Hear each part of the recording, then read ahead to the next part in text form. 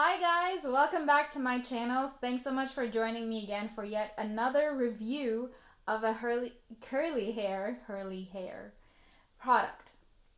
Today I want to talk to you about the Mielle Pomegranate and Honey Coil Sculpting Custard. So this has been on my list to review for a while.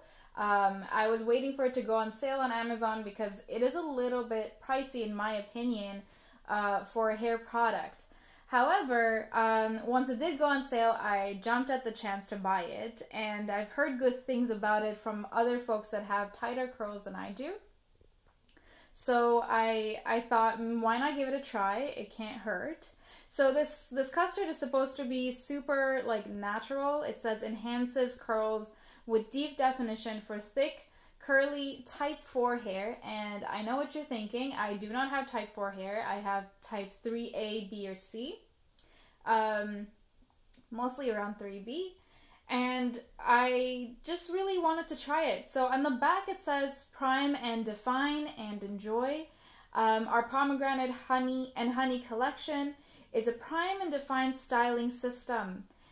Formulated for thick, curly type 4 hair, however perfect for any curl pattern. Pomegranate honey sculpting custard is a lightweight, easy to finger comb formula for long-lasting, deep definition, brilliant shine. So the definition is quite deep, product consistency is quite light, and Mielle is a good brand. They, they provide.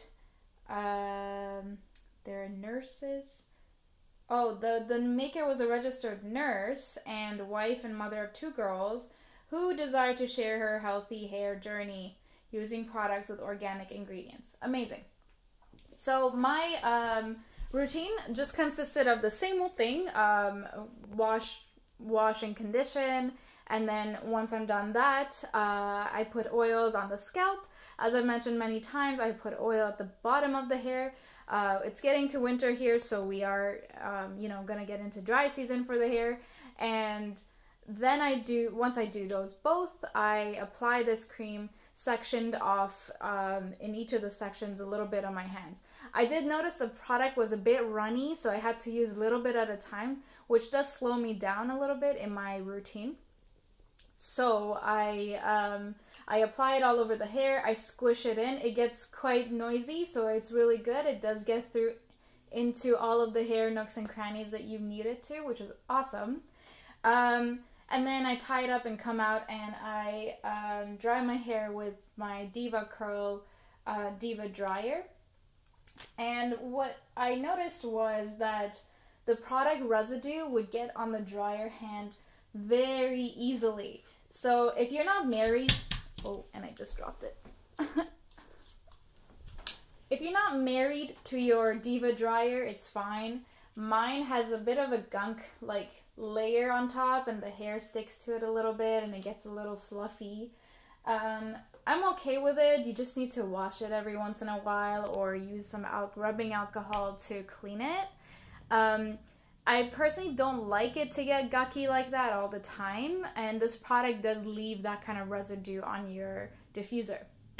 So if you're sensitive about your diffuser, you want to protect it, maybe not the right product for you. I do recommend my other product, which is, well, it's not mine, but the Catwalk Curls Rock product, which is my favorite still.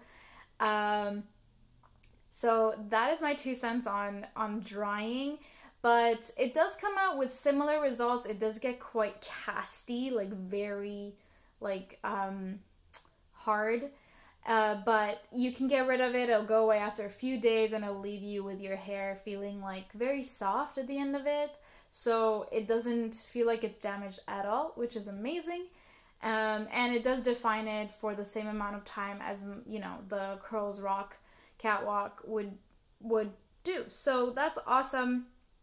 If you're looking for a natural product, this would be a good one for anyone with hair type 3B and up. I would say it's quite defining, and you can, define your curls yourselves as well, and it will hold if your hair is kind of porous like that.